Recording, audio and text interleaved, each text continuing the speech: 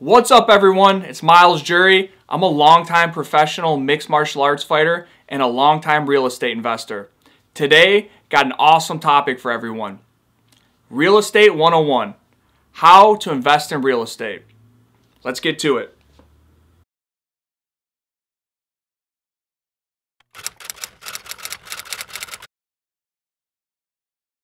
We're going to be talking a lot about two strategies on how to invest in real estate. I'm going to give you guys two great strategies, and I'm also going to give you my own personal strategy that I love to invest in real estate with. So you might be wondering, how can I get a better return on my money? It's sitting in the bank account and I'm collecting maybe 1.5%, 2%, and I want to get more money. Or you might be thinking about just investing in real estate, but you don't know how, you don't know where to start. If so, this video is for you. I always recommend that before you even start investing in real estate, the first thing you should do is start to educate yourself. You need to learn, you need to read books, watch YouTube videos like you're doing now, so props to you.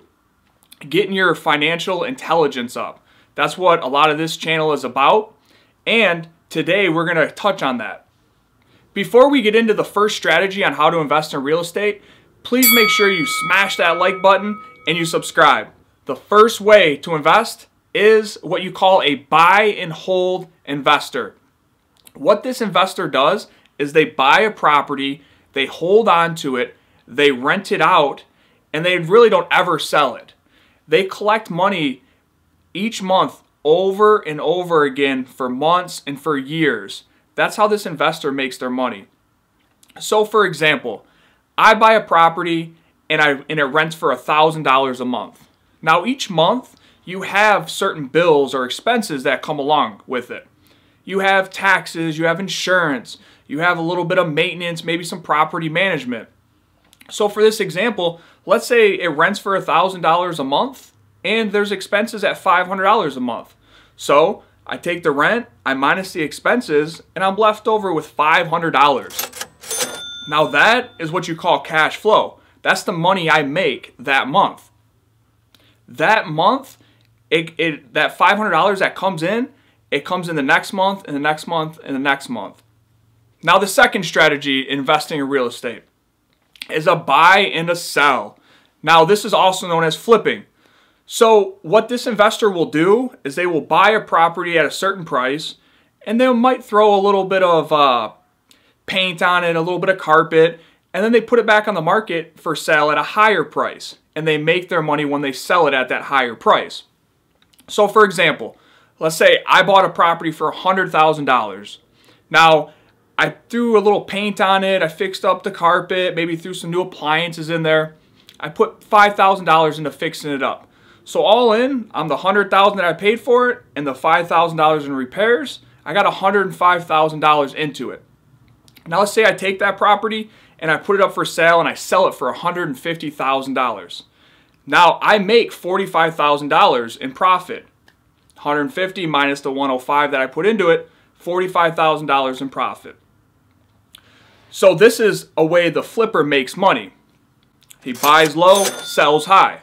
Now there's pros and there's cons to each one of these strategies. The first strategy of buy and hold, the pro to it is that there's really no risk in the market. If the market goes up, the house price goes up or down, it doesn't matter. You still collect your rent every month. So there's really not any risk to that. The only con to it is it's a little bit slower of a process to get richer and wealthier because you're collecting a little bit each month instead of one big lump sum like you would if you were flipping. Now flipping, on the other hand, the pro to it is you get to collect a big lump sum all at once. If it's done right, you sell the property, you get a big chunk of money right there if you did it right.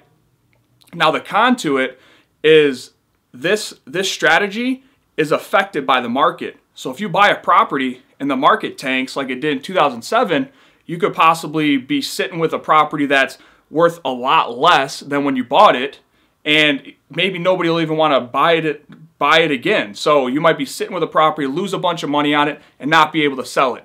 That's the con to it.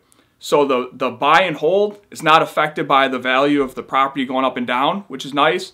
And the flipping is though.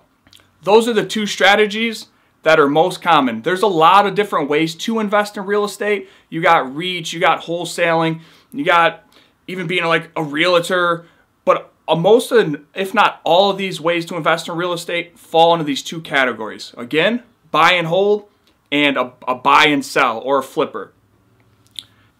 Now, what's my favorite way to invest in real estate? I like to buy a property and I like to automatically get it at a 5 to a 10% discount immediately. I always, when I buy this property, the next thing I do is I always make sure it cash flows immediately. And then the last thing I like to do with this property is I like to buy in an area that I see going up a little bit over time. So again, I like to buy and get a discount right off tops. I like to have my property cash flow immediately. What I mean by that is each month, immediately it needs to be paying me money. When I run the numbers on it and I come to how much I'm going to be making each month, if it's in the negative, if I'm not making money each month, I walk away from the deal and I go to the next one. And lastly, I like to buy in areas that I believe are going to be going up. I won't buy in an area that's declining, right? I want it to be going up a little bit steadily over time. And to me, this is like the icing on the cake, the cherry on the cake. That value going up over time, I don't count on it, but it's extra for me and I definitely look for it. So to recap, strategy number 1, buy and hold. Strategy number 2, buy and resell or flip. Hey everyone, if you guys got any value out of this video, if you learned anything, please don't forget, smash that like button and subscribe. I'm going to keep bringing great content. I'm Myles, and until next time.